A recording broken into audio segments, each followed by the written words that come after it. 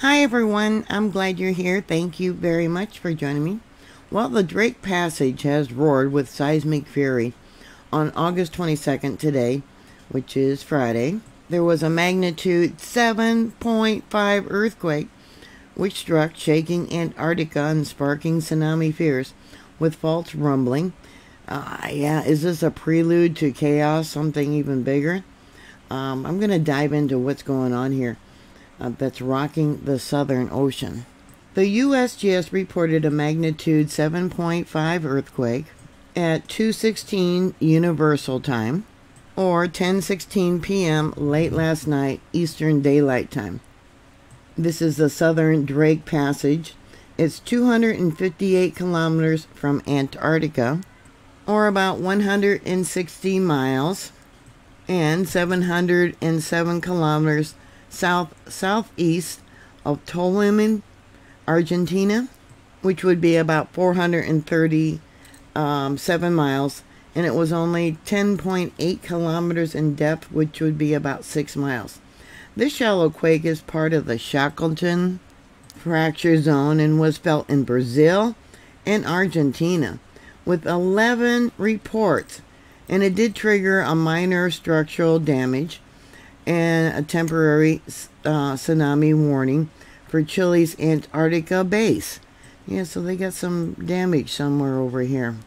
Let me bring this out. Yeah, I'll have to look up where their base is there in Antarctica. But here is the Shackleton fracture zone. And I got it drawn out the direction that it actually moves. You can see the little arrows. And it was on the south side of this fault zone. This earthquake is the strongest in the region since 1900. Can you believe that? Yeah, things are definitely changing here on Earth. I hope everyone is preparing. Earthquakes are getting stronger and more numerous. Yeah, in numbers. There was also a magnitude 4.9 real close to it. I got it drawn out with the blue little pin there. You can see here there's actually been 6 earthquakes within this location. The most recent, a 4.8, 10 kilometers in depth. I'll light that one up. A 4.9, closer to the 7.5. We also got, for the same location, a 5.0 and a 5.1. And then prior to this, in that other location, a 4.7 along the same fault zone. So they are reporting minor structural damage, cracked walls at Base Pratt and O'Higgins Research Station in Antarctica. So I'm going to see if Google Earth will take me there to the Pratt base in Antarctica.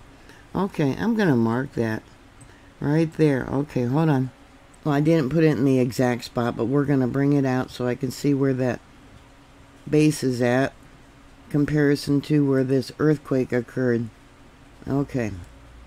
It's south of the South Shetland Trough, along this small group of islands. And let's see if I can find the other base. Actually, the research station, O'Higgins. Okay, it's a little farther. Right there. Alright, let's zoom in. And I'll mark that one too.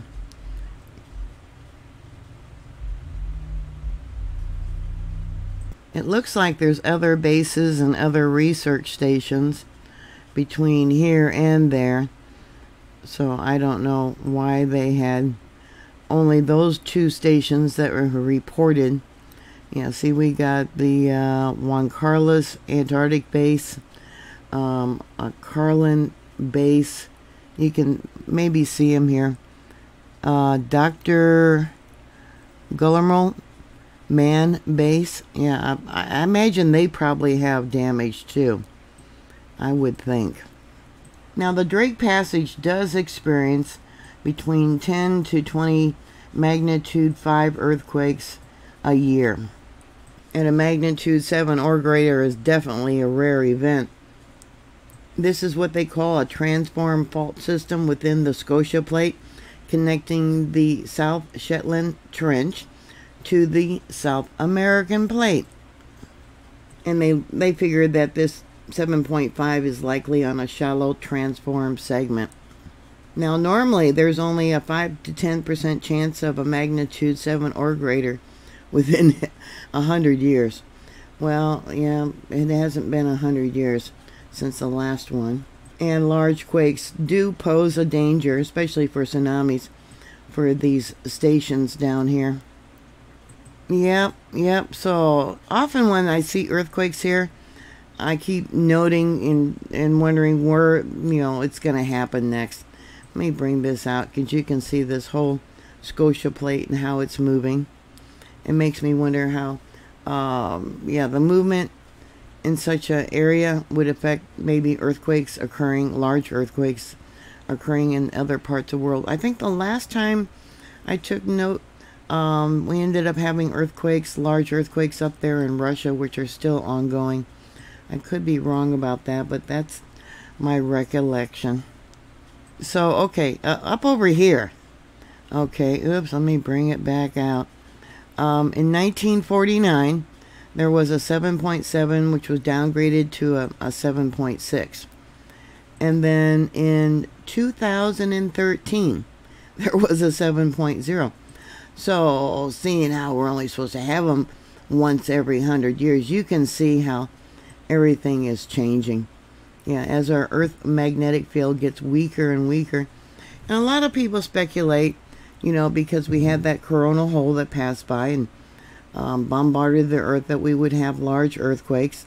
Or it could be because of that mysterious object that is flying by currently behind the sun. Or the 3I Atlas. Yeah, that might have something to do with what's going on with all these recent weird events. Yeah, that's a really strange thing and what it's doing. So what are your thoughts? Put your comments down below. Yeah, no damage reported for Argentina, thank God. And thank God, supposedly no one was hurt in any of these stations down there by Antarctica. But with large earthquakes only supposed to happen once every 100 years. And this is probably the 4th one that has occurred, and we got, 2013, 1949, 1900. Yeah, really makes you wonder. Oh, there's another one down over here, 2013, a 7.7. Right there. Anyways, what are your thoughts? Put your comments down below. Thank you very much for watching. Please like, share, and subscribe. And I'll talk to you later. God bless you. Bye.